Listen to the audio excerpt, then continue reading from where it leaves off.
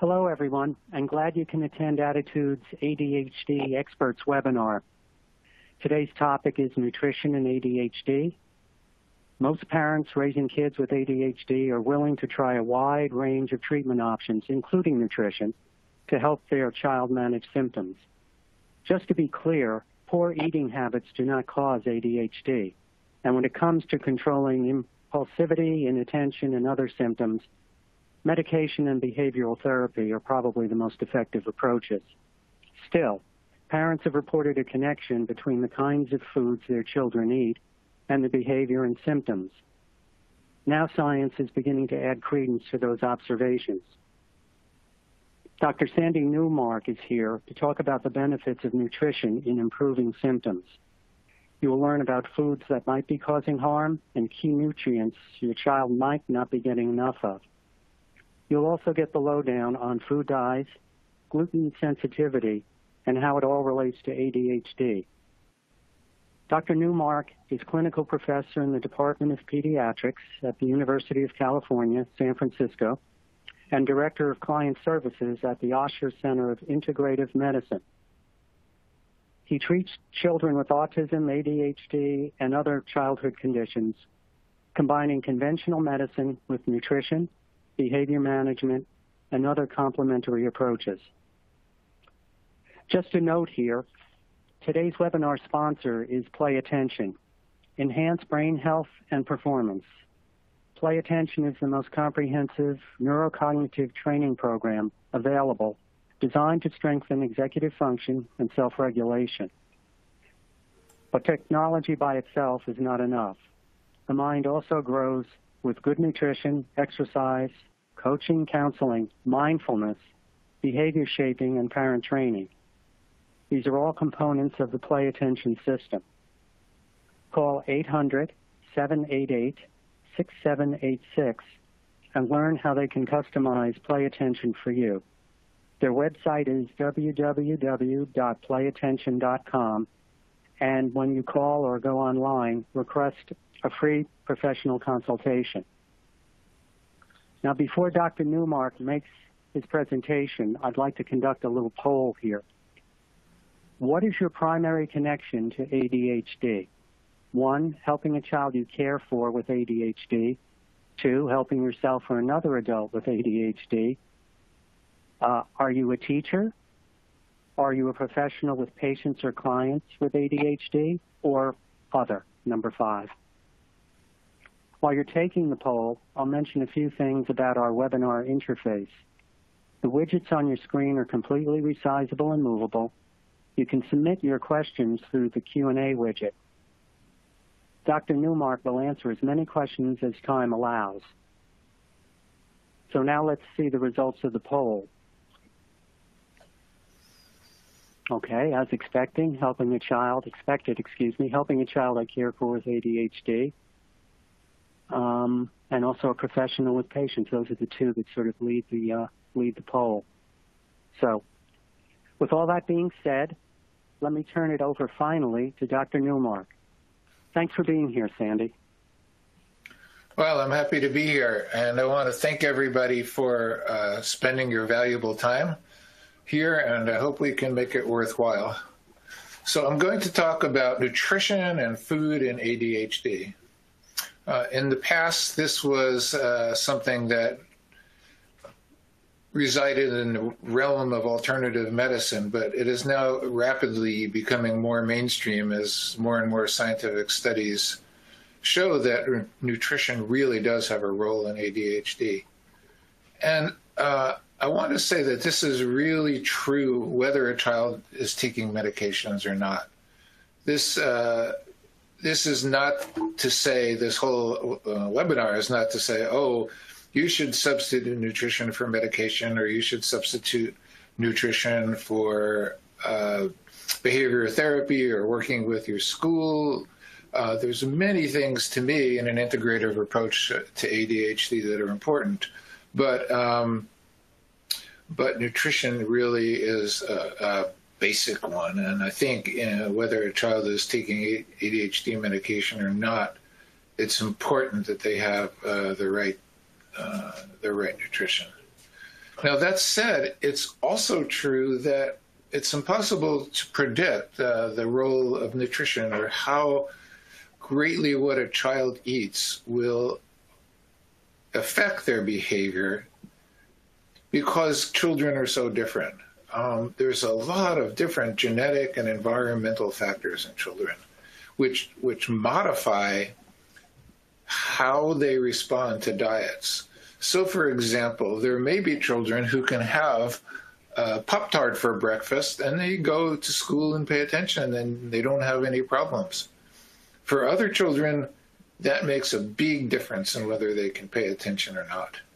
And one of the most interesting things going on in science right now is that we can see genetically which kind of genetic variations influence the kind of nutritional needs a child might have and how they might respond to certain nutritional factors. Now, that's something that's really in its infancy, and it's not at the point where we can say, oh, take this lab test and then you'll know what your child has to eat.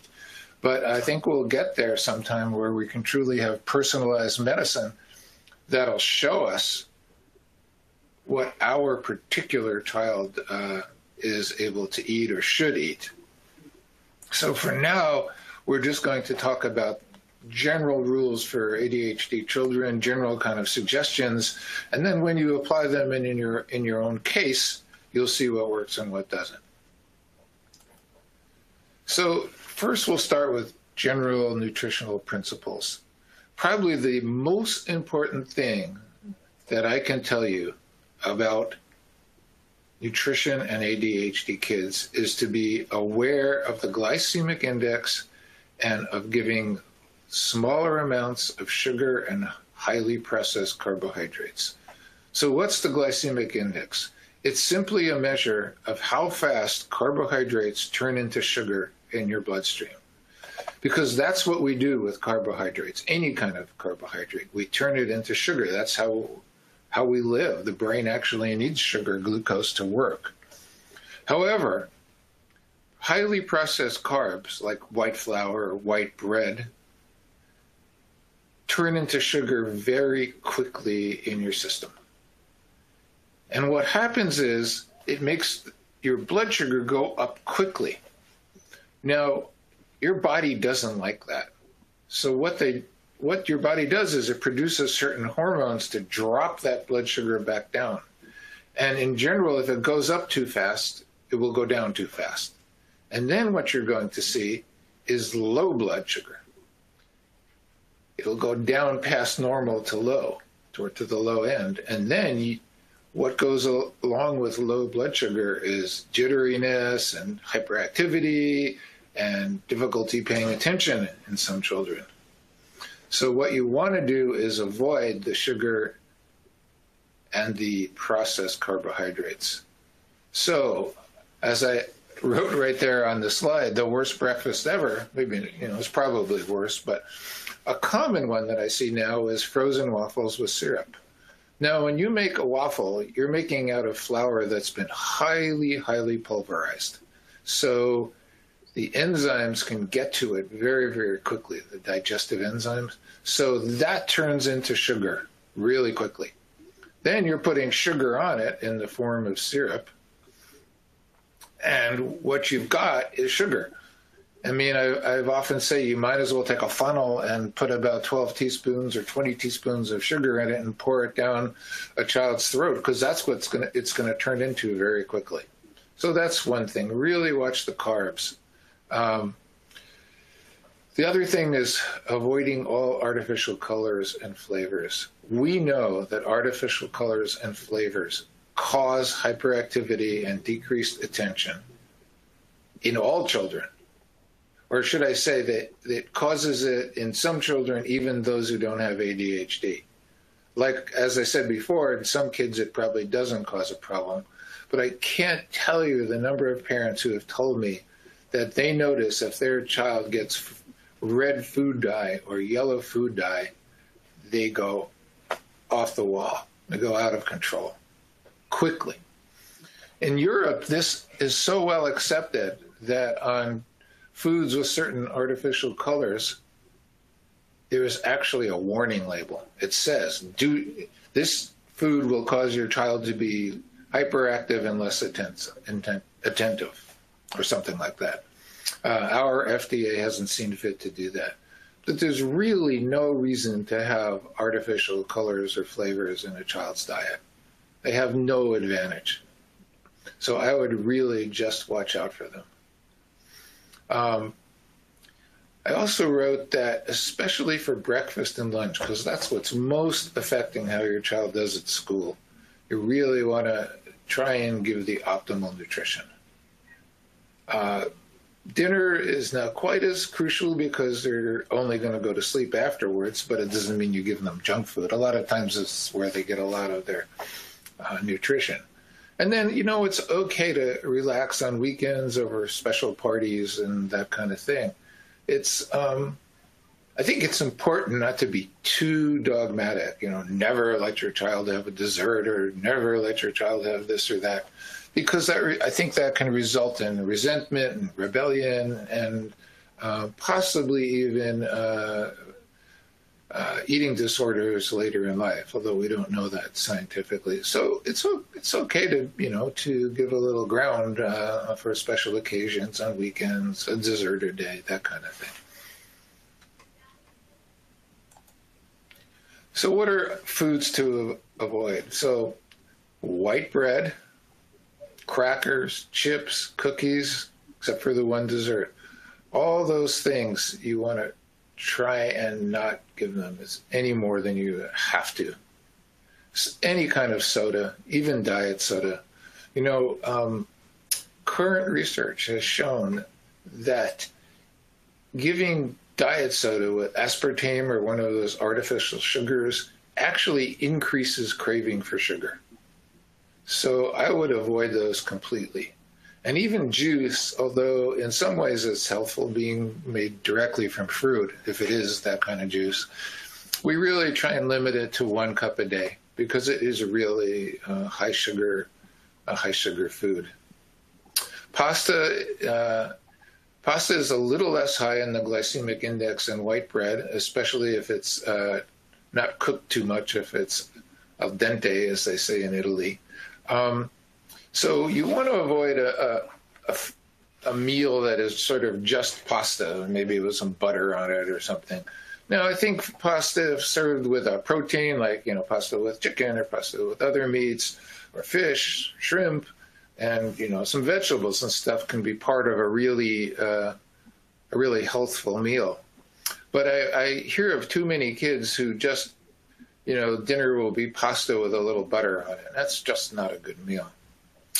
And then processed meats like salami and bacon, those have preservatives like nitrates and nitrates in them, and they actually are known to cause cancer eventually, not in children, but a lifetime of eating them will increase risk for cancer. They do make those that are preservative-free, and those are better. But you don't want a diet very heavily based on processed meats. That's also something to avoid. Well, what do we want to encourage then? What is your child supposed to eat? So proteins. Proteins are very important. They're digested slowly. They don't cause a sharp increase in blood sugar, and they're very important for building muscle, for building bones, for any kind of growth. So, of course, meat has protein, soy has protein, dairy has protein. Beans, I put beans in red there because they are just such a terrific food. They are high in protein, they're high in fiber, they are low in calories, they are cheap, they're easy to make and eat. So I think people just don't think about beans as a protein source enough. Lentils especially have a very high protein content. Seeds are really good too, pumpkin seeds, sunflower seeds. And nuts. Nuts are not quite as high in protein, but they're still very healthful.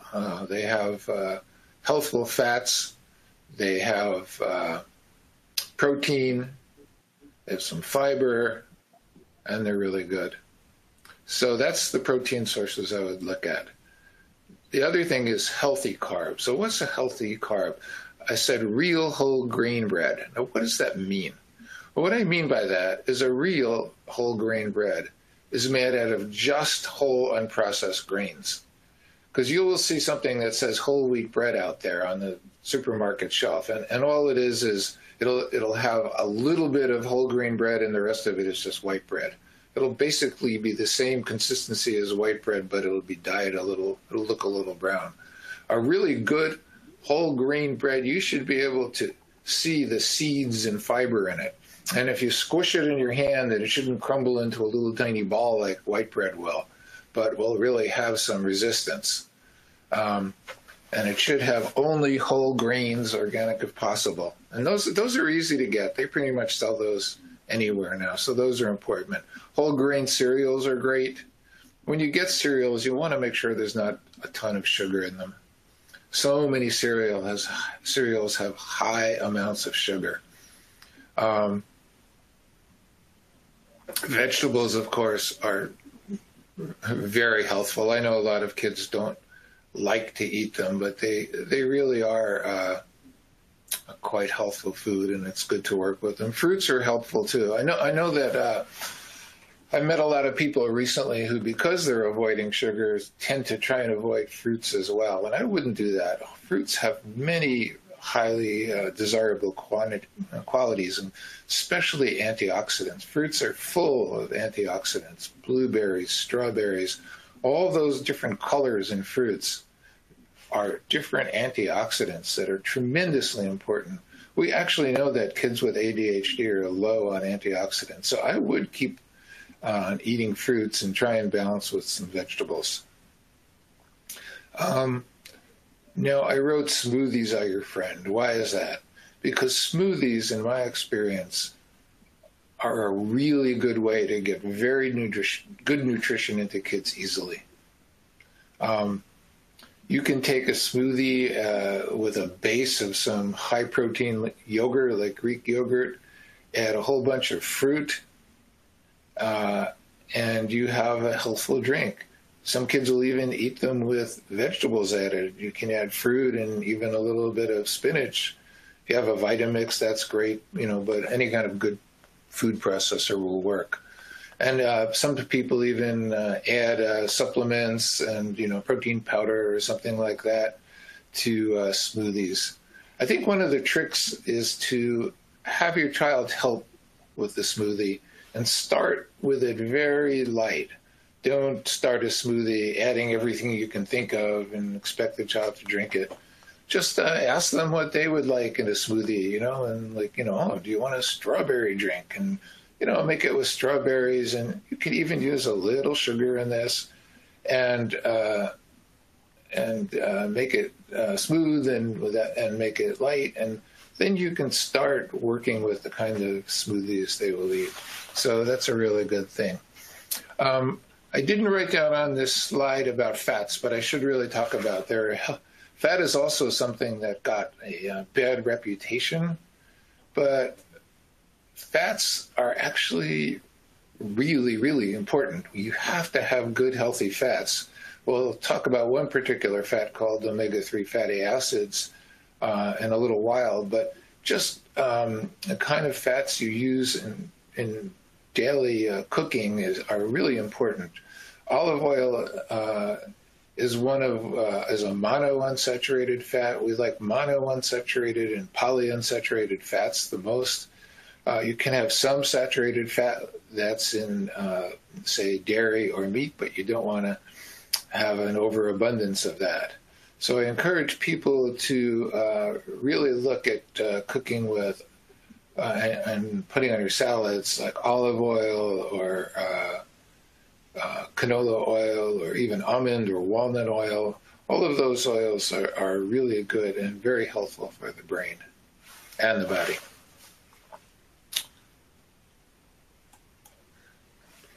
So the question comes up whether to eat organic or not.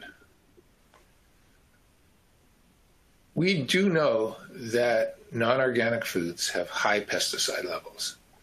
And studies have shown that high pesticide levels are correlated with ADHD. Not necessarily that they cause ADHD, but that they may really contribute.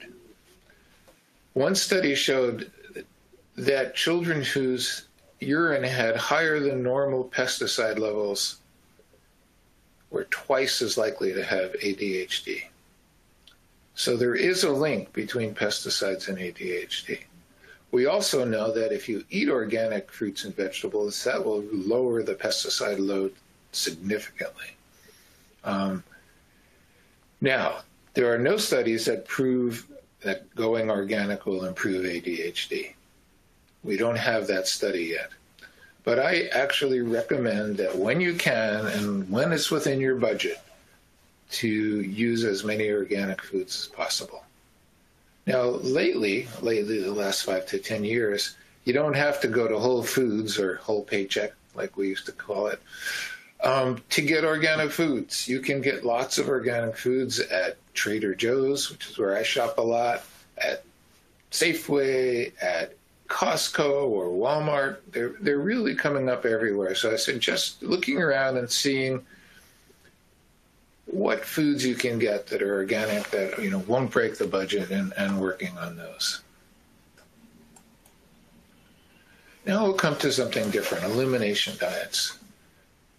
Many children with ADHD are sensitive to certain foods in their diet, and these foods make them hyper and decrease their ability to pay attention. They accentuate every one of their ADHD symptoms. Now, this has been shown in study after study since the 1980s. And what happens is in these studies, they put children on an elimination diet where they only eat several foods, and they evaluate their ADHD, and it gets better. And then when they give them the foods they eliminated again, their ADHD gets worse. So we really do know this to be true. Some kids, as I said before, this is different for every kid. I put most of my hyperactive kids, not just the inattention kid, not the inattention kids so much, but the kids who have combined hyperactive, inattention, ADHD, on elimination diets whenever I can. And maybe a third to a half of them respond. So it's not everybody, but sometimes the response can be really dramatic. And the only way to know is to do an elimination diet. There's many kinds of elimination diets. I have one where I remove the foods, usually for 3 weeks, sometimes a little more. It's important to remember that these children are generally not allergic to foods, the way an allergist would determine allergy by a skin test or if we did a blood test. There are tests that claim to show food sensitivities, but in my experience, they are not accurate enough to rely upon. So really, you have to just try the elimination diet and see. So what you do is you eliminate all the foods for a few weeks, the ones that I suggest, which are usually wheat, dairy, corn, soy, eggs, nuts. And you see if your child has improvement in their ADHD symptoms. And then if they do have improvement, you start adding them back one by one to see which food it is. Now, sometimes the reactions are dramatic, sometimes they're mild to moderate. And even if they are sensitive to a certain foods, it doesn't mean they can never have it again. It depends on their reaction. Sometimes they can tolerate it, at a party occasionally, but people see really high value in eliminating that food.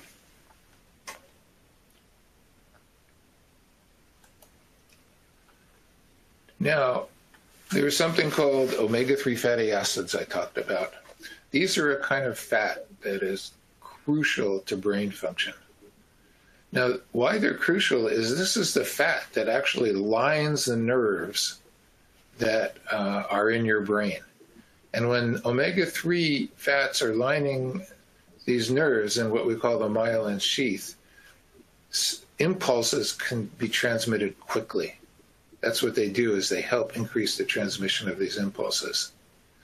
If you don't have enough omega-3s in your diet, what's going to happen is that your body will use another kind of fat called omega-6s, which are found in breads and soy and all kinds of carbs to replace those omega-3s, and then you will have slower transmission. Omega-3 fatty acids are mainly found in fish. There are non-fish omega-3s, for instance, in flax or chia seeds. Sometimes you'll see eggs that claim to have omega-3s. But all of those are in precursor form, and your body has to convert those to the important omega-3s in order to work. And not everybody can convert them. In fact, some people, lots of people, can't convert them at all. So the really reliable way to get omega-3s is to eat fish or take a fish oil supplement. Now, I know that many children are not going to eat fish like 5 times a week. And so then I recommend fish oil. And multiple studies have shown that fish oil is beneficial for ADHD. This is one of the most studied supplements for ADHD we have. Studies, what we call meta-analyses, where they put all the studies into one bag and then they use the statistics together. All of these confirm that omega-3 fatty acids can be really helpful for ADHD. So unless your child is a major fish eater, I recommend that as a supplement. That reminds me, though, talking about children and fish, a lot of people ask me, well, how do I get kids to eat what you're telling me they ought to eat? My child likes to eat macaroni and cheese and pasta and milk, and that's all they'll eat, you know, and what am I supposed to do? Well, it can be hard. I definitely know it can be hard. And sometimes these dietary changes can't be made all at once. But it is your responsibility to feed your young child what's helpful for them. So the maxim I like is that it's your job to offer your children the foods you want them to eat. And it's their job to decide whether to eat them or not. So what this means in practice is you don't offer them foods that you don't want them to eat anymore. In other words, if you think they eat too many crackers or white bread, you stop offering that and you offer something healthful instead. And if they eat it, they eat it. And if they don't, they don't. No child is going to suffer from missing a meal or two. And eventually, almost all of them come around. And as I say, you don't have to do this all at once, but it's really important to start moving toward a healthful diet. And you don't have to worry about your child starving or getting sick because their intake goes down for a while as they adjust to what you're offering. So that's really important. Sandy, I just wanted to interrupt you for 1 second. We've gotten a lot of questions about adults. Do these same nutritional principles apply to adults with ADHD? Oh, yeah. Good question. Okay. So I believe these same nutritional principles apply. Now, most of the research in ADHD, and all of the research that I know of ADHD and diet, or most all, is done in children. So I don't have the research behind me to say that, but I don't see any reason to think these same principles wouldn't apply in adults. Okay. A little thing about fish oil. It's available in large capsules, as many of you have seen, the big giant ones, and smaller capsules, liquids, and gummies. The problem with the gummies, although they're very attractive, is that they have very little omega-3 in them. And they generally, unless you're going to give like 12 gummies a day, it's not going to work. What you want to look for is the total amount of EPA and DHA. Those are the crucial omega-3 fatty acids that are in the product you're getting, and it can vary dramatically even in the same amount of fish oil. And I gave you some just general guidelines there for what might be appropriate doses. Another thing that is important is iron. Iron is very important for normal brain function. And now that's not so, well, not being anemic is important too, but even in kids who are not anemic, who have enough iron in their red blood cells, When we measure ferritin, which is the circulating iron, the iron going to your brain in a different way, that is really crucial for ADHD. And we know that kids with ADHD tend to have low ferritin levels, and that if you give them ferritin, if you give them iron, they actually get better. There's a number of studies showing that, and we can even see the pathways by which that works.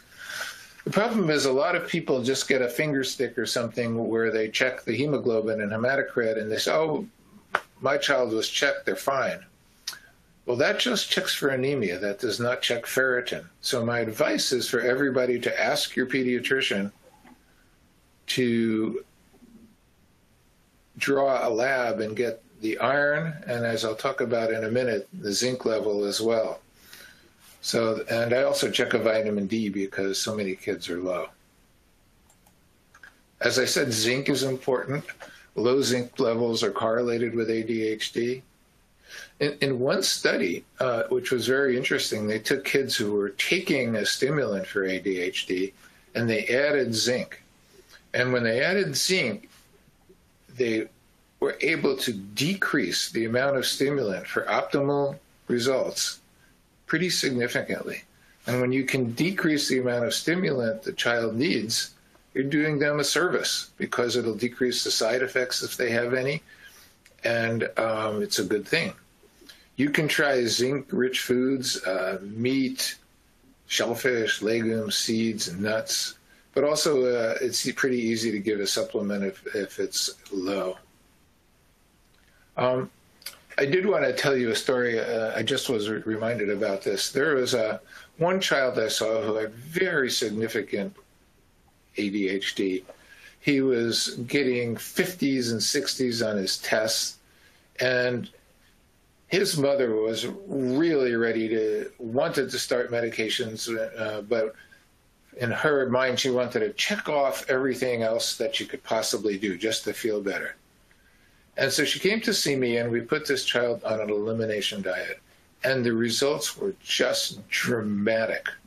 Almost within a week, his grades started to go up, his attention started to go up, he was having less behavioral problems. And it turned out with him, gluten and casein were the most significant offenders, but there were other foods that actually bothered him. And what Mom said to me was so funny. She said, I just came here to check this off. If you would have told me that he was going to respond that well, I would have thought you were lying. So she was a real skeptic about it, and yet it worked very, very well. Multivitamins. Many children with ADHD lack antioxidants. They're under something called oxidative stress. Oxidative stress means that when your body metabolizes, it makes these toxins, these free radicals, and it takes antioxidants to take care of them, to sort of wipe them up. And if you don't have enough antioxidants, you're under oxidative stress. Now, I believe if a child eats a really good diet with lots of fruits and vegetables with different colors, they don't really need to take a multivitamin. But so many children don't. And if they don't, a good multivitamin may be quite beneficial.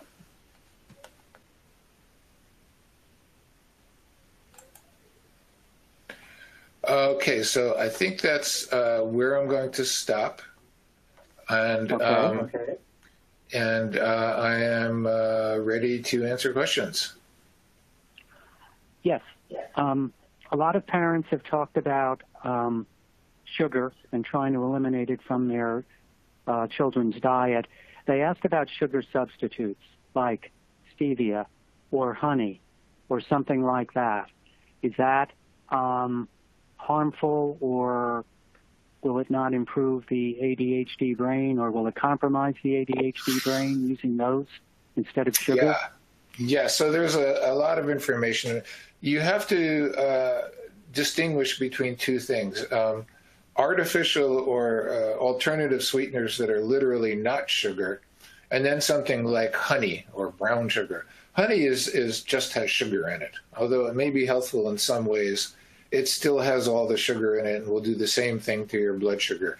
So that's not really a substitute. And there's absolutely almost nothing better about brown sugar than white sugar. It's maybe a little less processed, but those are just sugar.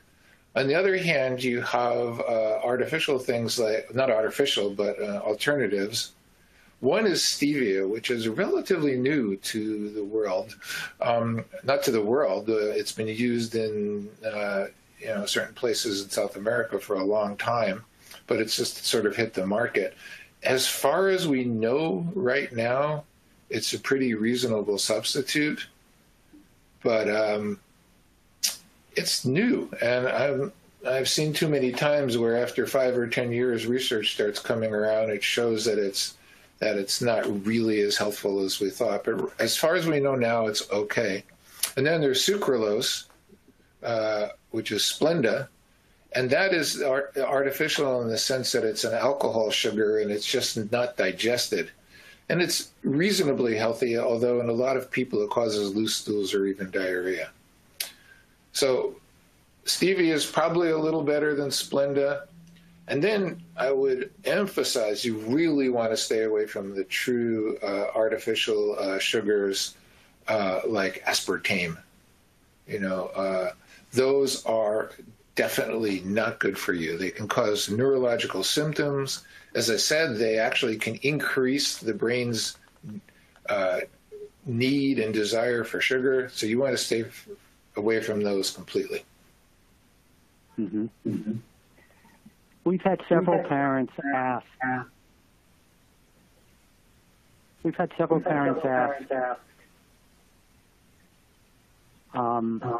That they have a very picky eater, son or daughter, and they want to know how to. I know you mentioned smoothies. I mean, I'm talking about a couple of them mentioned they only have 3 to 5 foods they'll eat.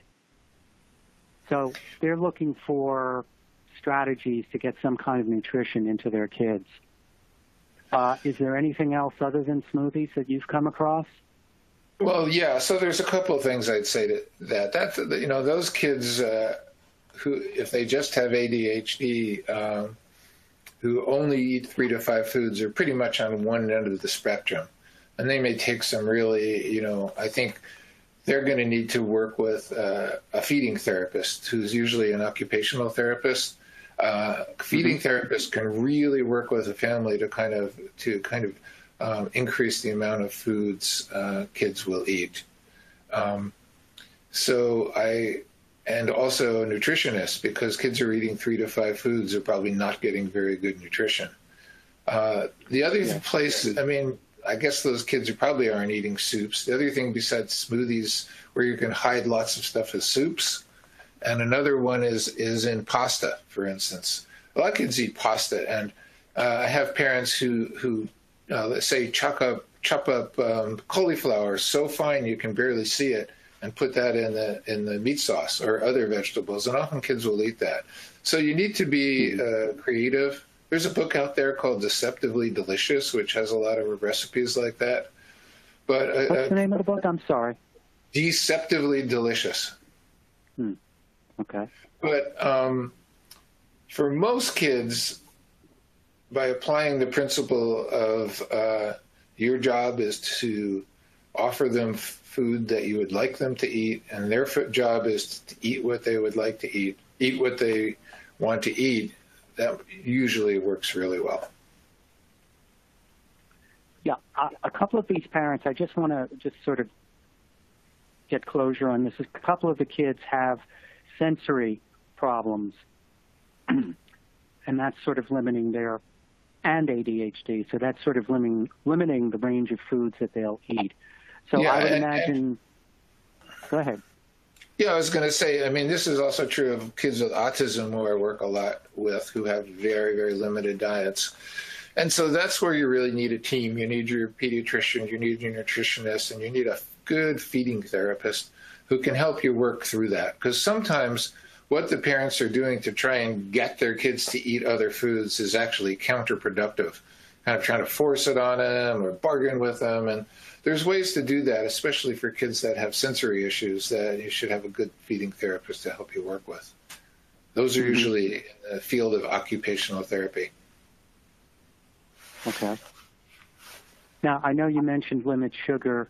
Someone wants to know who might be measuring that by reading food labels, et cetera. Is there a maximum of sugar that a child or an adult should have in a day? I mean, I know avoiding all of it. Oh, yeah, so there's lots of different opinions. For adults, often people talk about 5 teaspoons or 25 grams of sugar a day. And that's probably not a bad idea for kids either. Maybe it can be a little more lenient. There's sometimes people say that women should have less sugar than men. I'm not sure why that is, except maybe just because they're smaller. But if you would be in the realm of 5 or 6 teaspoons, there's 5 grams in a teaspoon, so it's 25, 30 grams of sugar a day. That would be very reasonable. But think about this. I mean, one big soda, one like, say, 32 ounce or something, can have 100 grams of sugar in it. 20 teaspoons. Or even a 16 ounce Coke or 12 ounce Coke. It's like 13 teaspoons of sugar. So now imagine, instead of giving your child a Coke or any other soda, you take some water and you one by one put 13 or 14 teaspoons of sugar in that water. I mean, that's what it's like. So we have a tremendous amount of sugar in our diet, and just doing the simple things like eliminating soda and too much fruit juice and highly sugared things can make a dramatic difference. Lots of questions about eggs when you mentioned protein sources. So I wanted you to talk about that a little if you could, because it seems like a lot of the parents are serving eggs to their kids to get some protein in addition to meats. But eggs have come up quite a bit in the question panel here. Oh, good. I'm glad that came up. Hold on a second. I just want to see something.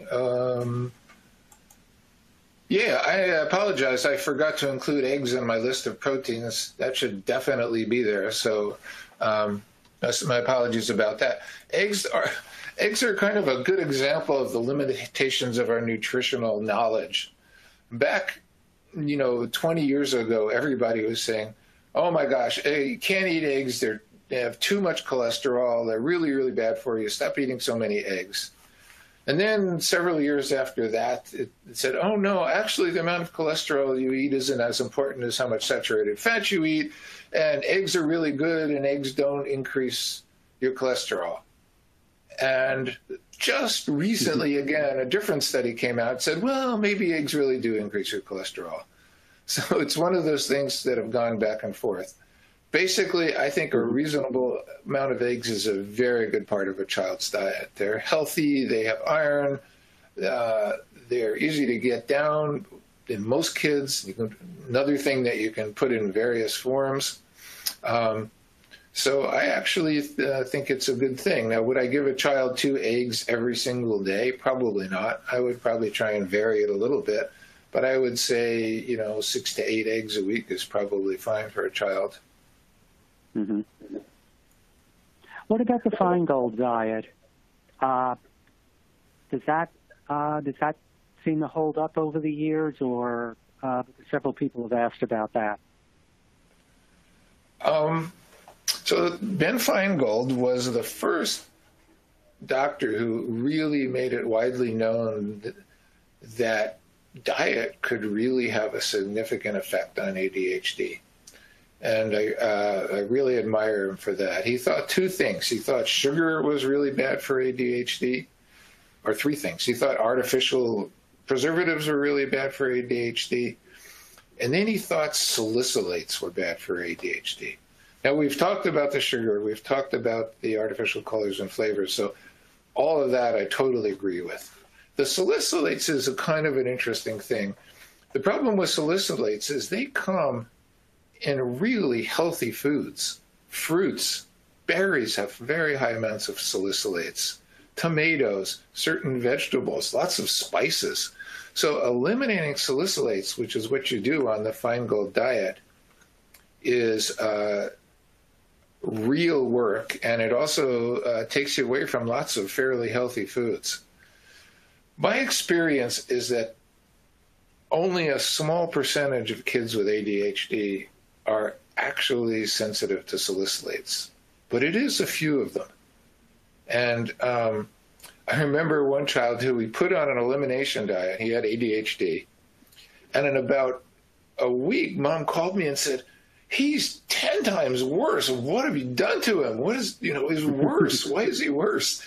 And I said, well, what is he eating now? And he said, well, when I eliminated all the other stuff, all he wants to eat is berries, which are like the highest salicylate foods there are. So when we took that child off of salicylates, he really improved. So there is a small percentage, and it's certainly fine to see if you're one of the children who is sensitive to salicylates. But I wouldn't go on that diet, kind of open-endedly, where you just say, okay, salicylates are bad for kids, I'm just going to keep them off. What I would do is when your child is in a stable place with his other dietary things, well, maybe you've done a regular elimination diet, or you've just changed his diet or her diet to make her more healthy, then try a trial of 2 or 3 or 4 weeks you can't be actually without salicylates because they're everywhere, but on low salicylate diet. And if that works for you, great. But if it doesn't, then these are healthful foods, and I would go back to them. The Feingold, there's still a Feingold organization, and their diet is, they have a good website, and you can learn lots more about it there if you just Google Feingold diet. How do you spell salicylates? Salicylates.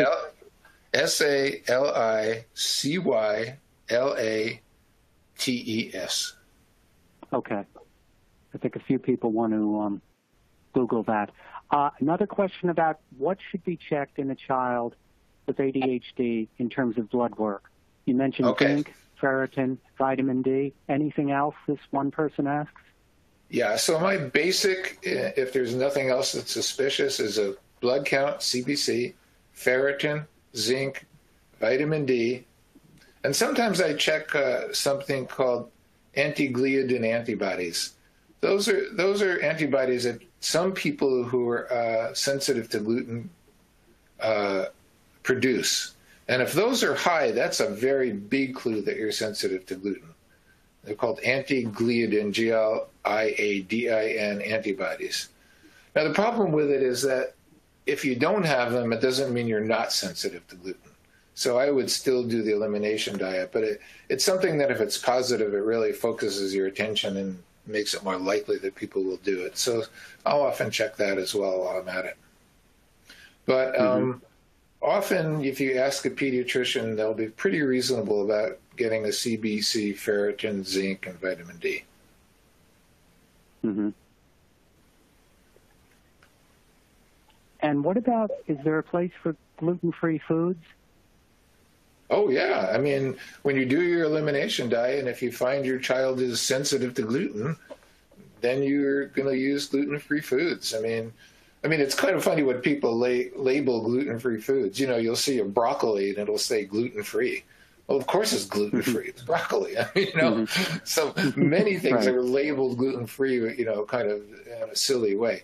But, when you see, bread or crackers or things that are gluten-free, that's meaningful. The trick with gluten-free is you really have to look. Because some of the gluten-free foods are not very helpful, especially the gluten-free breads. Often they're made out of just things that are flours made with that don't have protein, that don't have any nutrition at all. So you want to really look carefully at the kind of substitutes you do get. For instance, if you're trying to substitute for crackers, they have brown rice crackers. Those are good. Those are helpful, like brown rice, or vegetable crackers or something like that. There's lots of really interesting snacks out there these days. They're a little pricey, but you can get kale chips, or you can get potato chips that are chip type things that are just made with the vegetables. They don't have any gluten, they don't have any flour at all. And those are good. I mean, you have to look carefully and see what they're giving you, but some of them are actually quite helpful. Mm-hmm. Yeah, someone piped up here, mentioned gluten-free foods tend to be more processed, added oil and sugar to overcome removing gluten. So I guess people have to be careful. Read labels, maybe? Yeah, that's exactly right. You really have to eat labels and try and move. Like if you're a child who's eating bread like 3 times a day, rather than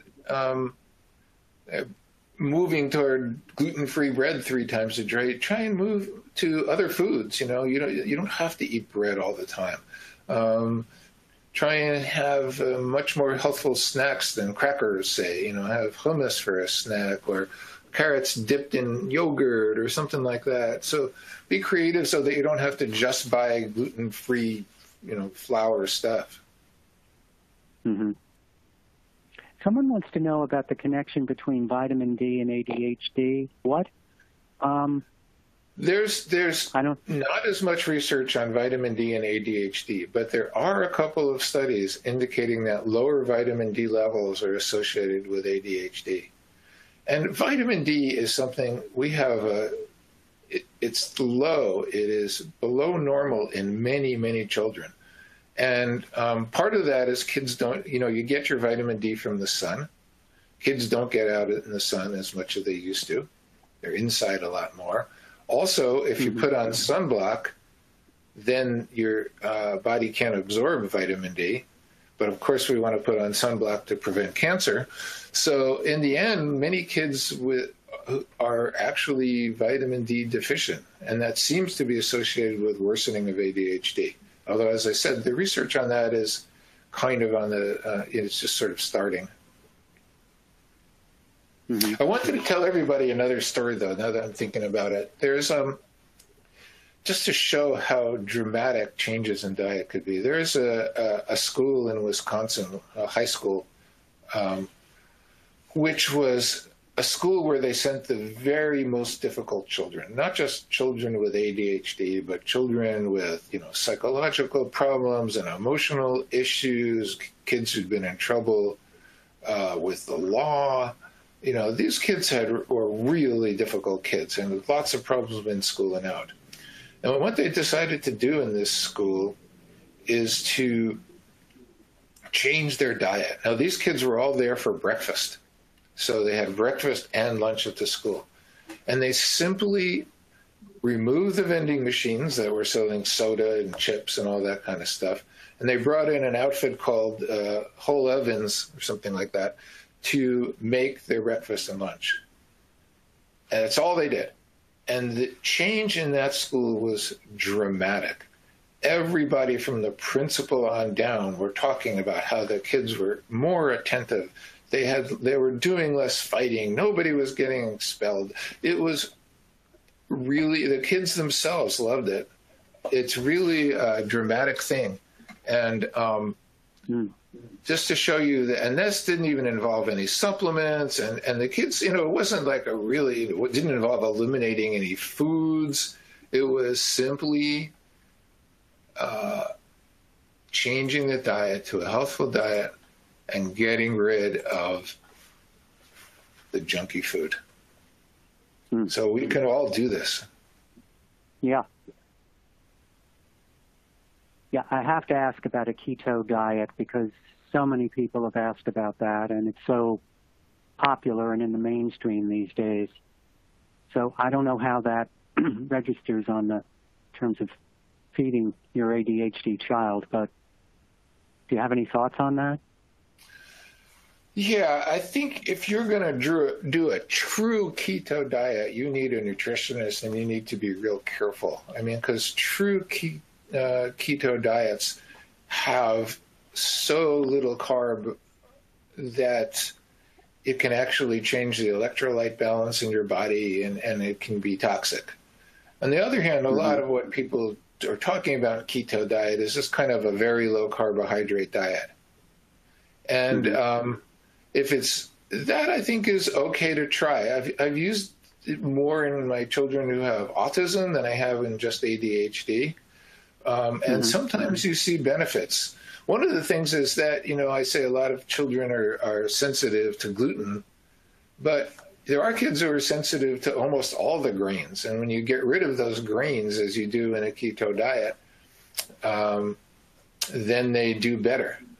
Again, I see it more in the autism world, but I see no problem with trying a sort of mild keto diet, not the true keto diet, and getting rid of all the grains, for instance, and seeing how it works. Again, you want to give it a try. Don't just stay on it forever because it sounds good. And give it a try. If it's helpful, stay with it. If not, then don't. It's difficult. Okay. And this, I think this will be the last question. It's about ferritin again. It says, the person is asking, your slide says low ferritin can worsen ADHD. So is it that the low ferritin is an indicator for ADHD, or is it that you have ADHD and you're more likely to have low ferritin? I think it's the latter, no? No? Maybe not. I guess I would say that we know that low ferritin is associated with ADHD. I think the ADHD comes first and the low ferritin second, because we know that kids with ADHD actually tend to have lower ferritins, although many of them don't. The thing to remember about ADHD is it has multiple causes, multiple genetics, multiple environmental causes. I could give a whole other webinar on the genetic and environmental contributions to ADHD. So when we look at this, there are certain kids who have low ferritins, and if you treat them, they get better. Probably in them, whatever caused their ADHD also caused their low ferritin. Okay. Well, I think that has to be it. The hour is up. Actually, we might have to bring you back for the environmental causes. I sort of like that idea. Not causes, but associations. So it's really a fascinating. It's a fascinating area because it's such a. The disease comes from such a multiplicity of factors. It's hard to say what's happening with any one ADHD child. Okay. Well, thanks so much for being here, Sandy, and sharing your expertise. I found it enlightening. I'm sure everyone else did as well. And, well, you're welcome. It was really my pleasure. Thanks again. Okay. My pleasure. Great to have you. And thanks to all of the other attendees for being here. Just a note again about today's sponsor, Play Attention, Enhanced Brain Health and Performance. Play Attention is the most comprehensive neurocognitive training program available, designed to strengthen executive function and self-regulation. But technology by itself is not enough. The mind also grows with good nutrition, exercise, coaching and counseling, mindfulness, behavior shaping, and parent training. These are all components of the Play Attention system. Call 800-788-6786 and learn how they can customize Play Attention for you. Their website is www.playattention.com, and you can request a free professional consultation. Next week, on April 9th, Rick Fiery will be talking about engaging career paths, for teens and young adults. He'll be giving parents and teens a detailed roadmap to finding a great career and the best types of schools and training to make it happen. So we'll see you then, and have a great day, everyone.